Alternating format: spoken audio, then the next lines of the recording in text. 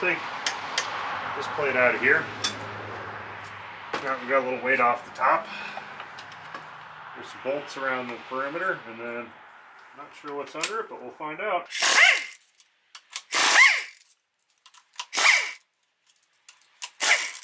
There is spring pressure, so we'll let it off easy.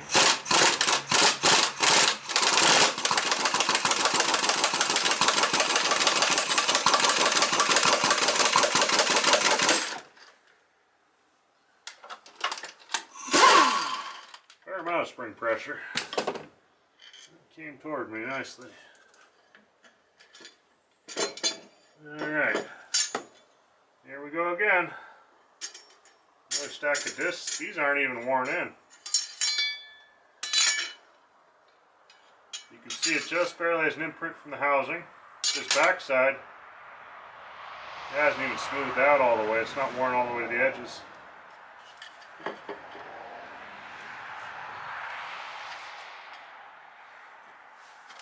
Yeah, take a look. It's not even an even wear pattern all the way out. I don't think this made it long out of rebuild, which is good. Got fresh parts, I guess. And spring with plunger. Plunger aiming out. Take all these out of here. Every hole has one. These are kind of close over here.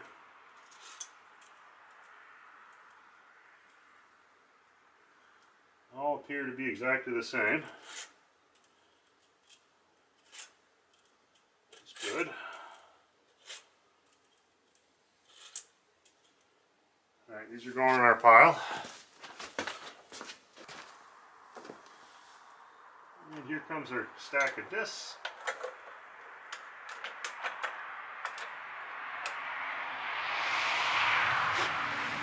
Frictions look good. Everything looks good. Yeah, this is a new stack of discs. See, they aren't even really worn all the way. They haven't seated in yet. Just backed up twice maybe before it failed. There is a snap ring on the carrier here. See, there's a snap ring on here. So if they stay on their own halves, splines can't slide all the way across. Keeps it centered. That's kind of cool.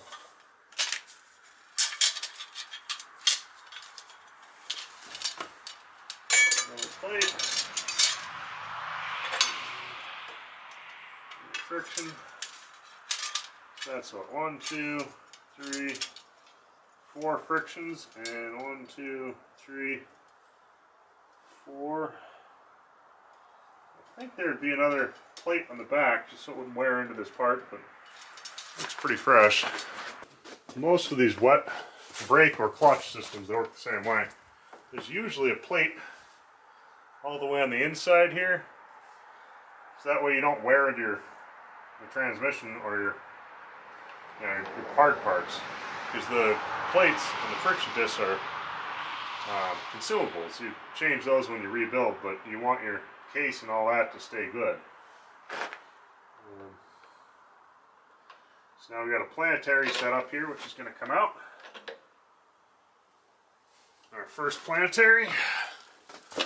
And gears. Let's check the gears. They all look pretty good. They look pretty new, actually.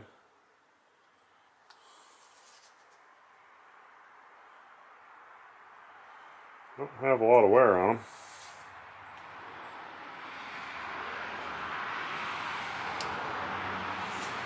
Looks pretty good. And let's see if the next planetary will come out. Now we get a shaft. That looks pretty darn new too. If you look at it,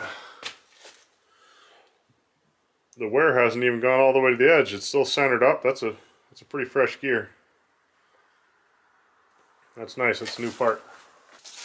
Use a gasket scraper. There's a pin.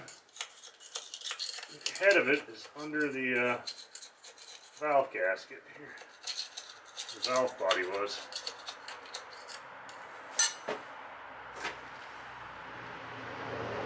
Looks like it's been driven in pretty hard. There we go. I have to drop anything and make a mess. So, get this whole plate. This looks pretty good. I'm surprised it didn't have a wear plate here. It didn't. This looks, I mean, it's got marks on it. It looks brand new. It's got discs on the back. And no wear plate there either. Sort of strange. More clutch discs. Look fresh. All the surfaces are good. I can see the machine marks going across the whole thing. As I stack it together. Once again, it's got these snap rings. These carriers look, I'd say these are probably new. You sometimes get on this style clutch tack, the discs will wear in here. I can feel a little bit of an edge, but it's pretty good. And gears on them look pretty good. That's good planetary. Another friction. Brand new looking. Another wear plate. Also looks just about brand new. Another friction. Got a few flakes of metal embedded, but really not too bad. I'm sure that's a metallic. This may be part of it. I'll find out. Wear plate.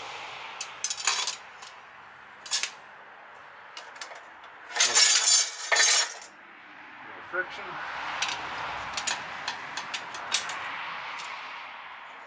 Wear plate. Friction. And wear plate. And that's the stack. Looks like this comes out too. There's an aluminum piece. Oh, this is what pressurizes everything. So it's got a little seal on this inner lip here, which looks pretty good. And a seal on the outer lip here. It doesn't look scored up. Oh, well, never mind. It's full of metal over here. That's pretty junked up. Inner seal looks good. The outer seal, I might be able to return this. I'll have to see if I can get another one. There's embedded steel in here. Because like over here it's good. But this is probably just the bottom where everything sat. We'll see if we can clean up the groove. I'm not going to hold my breath though. It's got to be in pretty good shape or it'll blow out. And yeah, we might have a major problem here. Housing itself is pretty gouged up back here. I'll see if I can get you a shot of that. Yeah, I'll figure something out for that because that's chewed up right in here, right there. So what we got left is this bottom. I think we will keep trying to take it apart. It's got to come out. I can see metal all over that gear. I think we might have broken it free there. There's a lot of torque, I'll say that.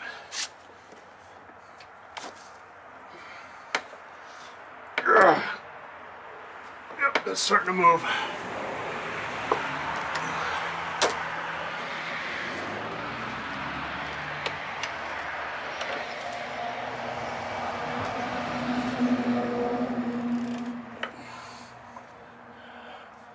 There we go.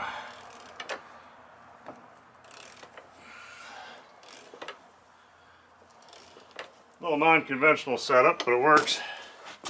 Got the ratchet with the torque multiplier. You have the torque multiplier chained down to the bar that's keeping it from spinning. Good amount of force, put some marks in the handles. That thing's got me at a lot of pinches though.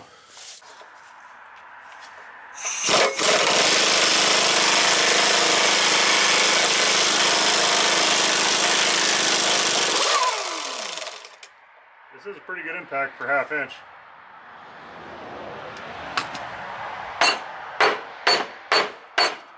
It's not all worn out. There's the nut. And the washer. And flange for the yoke. Seal surface looks decent.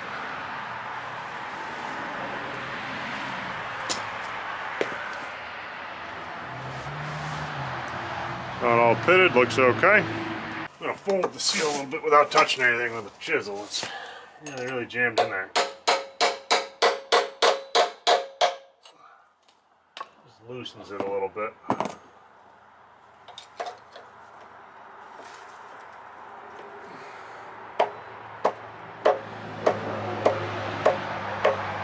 There she comes.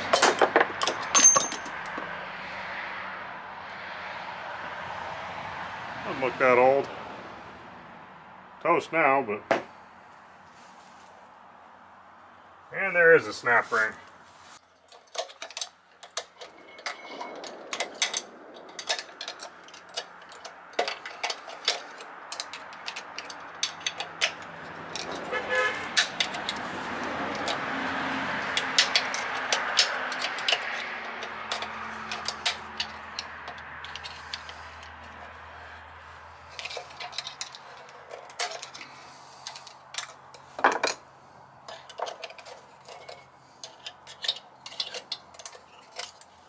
There's a snap ring. Block of wood to keep the shaft safe.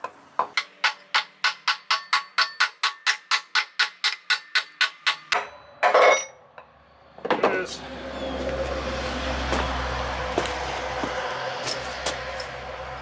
There's the bearing, which a little rusty pattern on the inside, but I know this machine sat for a long time.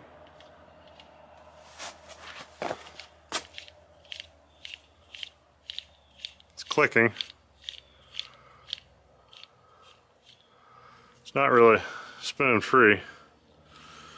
So I'd have to assume it's got a bunch of metal through it. We'll put new ones in.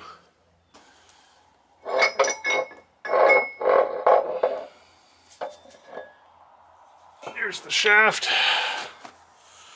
The splines look good. The threads are good. That's a good shaft. That can get reused. We just took the shaft out of here, so the gear is sitting loose, so we should be able to lift this out. Look at it. There's the gear. Splines look good. There's some junk in the teeth. Metal all over, but this gear is still fine. Alright, now pretty much down to a case.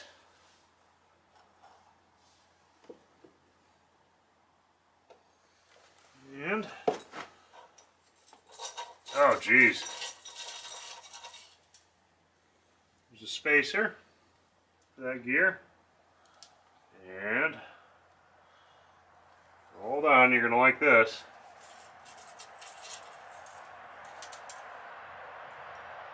Bolt.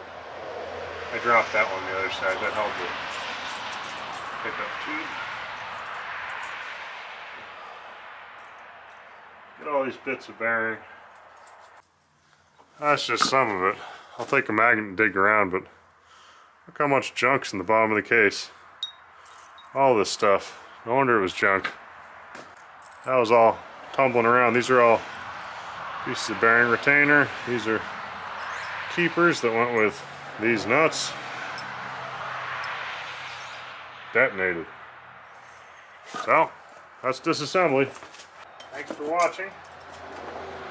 Subscribe if you haven't already. It does help out. And leave some comments. If you got any tips, tricks, know of any of this machine's kicking around, want to see something in particular, I'll try to show it to you. And until next time, have a good one. I'll get some parts, we'll put this back together.